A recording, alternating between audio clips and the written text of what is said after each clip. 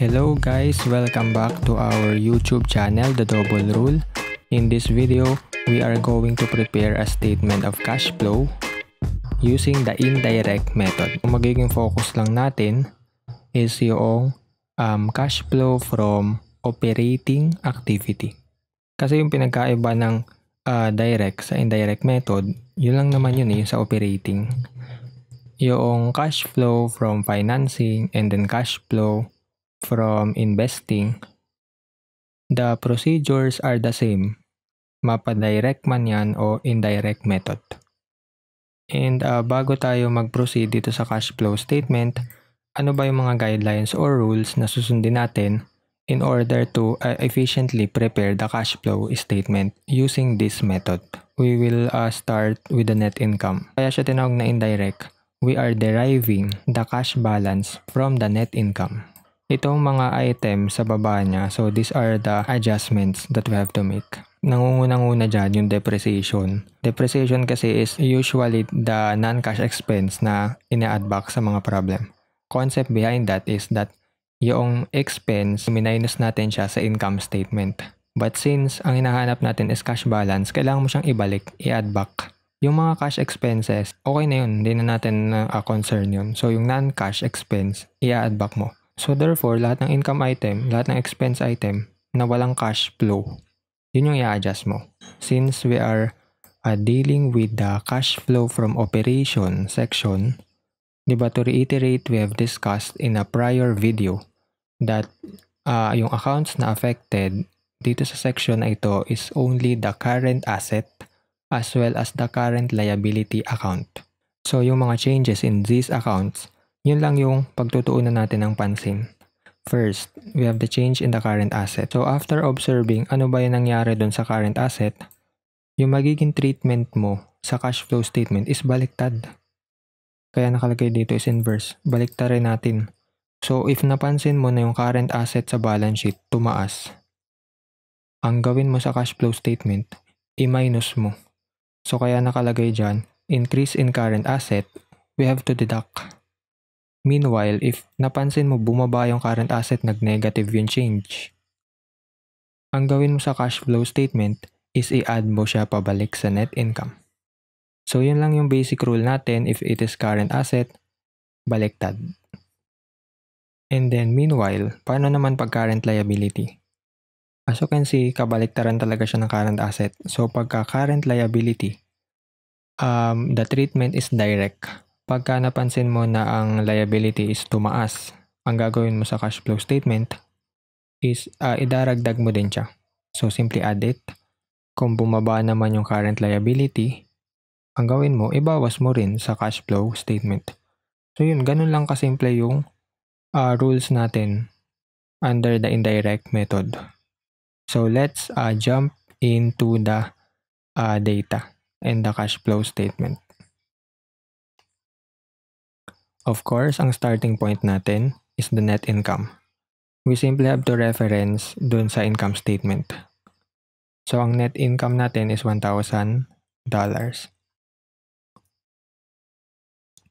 Now that we have our starting point, we can now do our first adjustment, which is to add back the depreciation non-cash expense.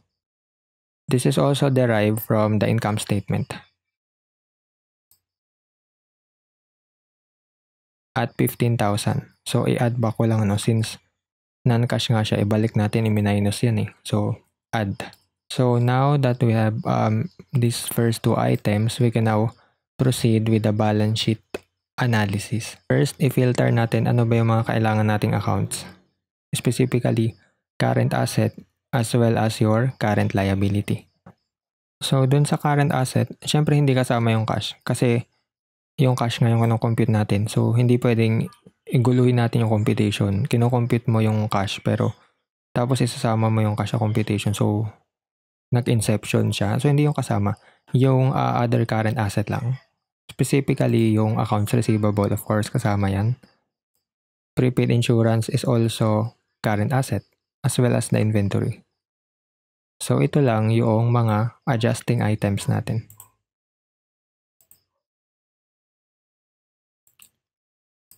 Yan, and then let's proceed with the current liability. So accounts payable, that is current liability. And then wages payable also kasama yan. Notes payable is also current liability.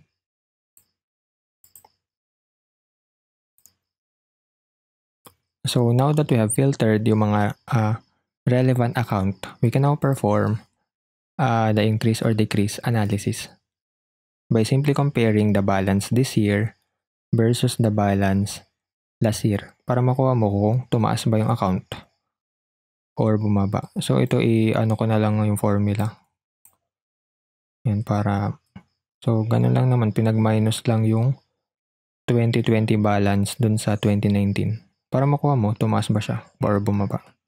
We are also going to do or to copy ko na lang yung formula dito sa tatlo sa liability.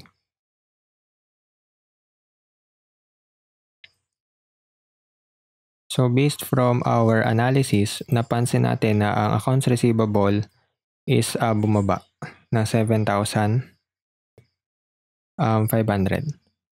So to reiterate, ang gagawin natin is babalik rin lang natin yung naging change. Since this is decrease, current asset, balik rin mo, gawin mo, i-add mo siya sa cash flow statement.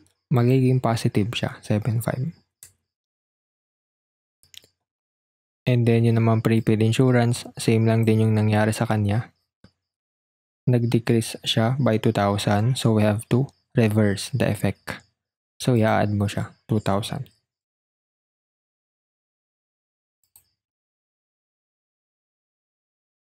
Meanwhile, yung inventory.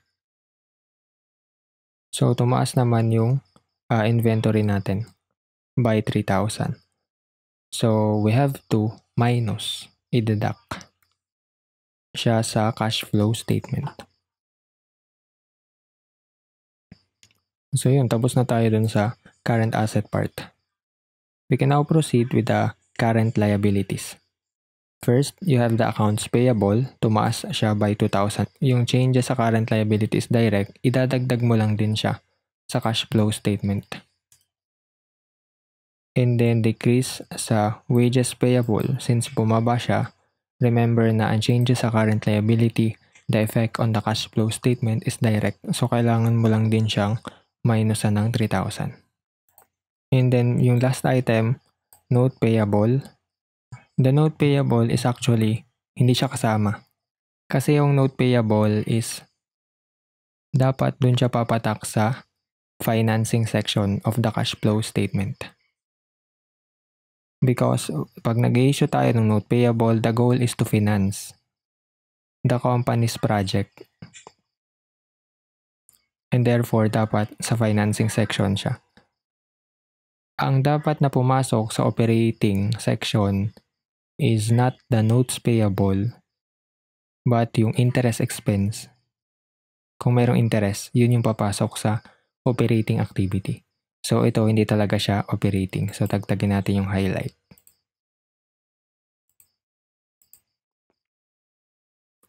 Yun, so now that we have gathered lahat ng ating cash flow operating items, simply compute the total. And yun na nga, ang cash flow from the operation, 21,500. So guys, hindi ko na ginawa yung cash flow from financing as well as cash flow from the investing. Kasi nagawa ko na yun dun sa first video or prior video nito na ang topic is cash flow using the direct method. So I recommend that you watch that video kasi doon i-discuss natin paano ba yung process sa pagko-compute ng cash from investing and financing, and at the same time para mapagkumpara mo na rin ano ba yung ikinaiba ng indirect method dun sa direct method, which is the topic of that video. So I will put a link in the description box para mapag-compare mo yung differences and alin ba yung mas madali, alin yung mas gagamitin mo pag ikaw ay nag-prepare ng cash flow statement. So that's it for this video. Thank you.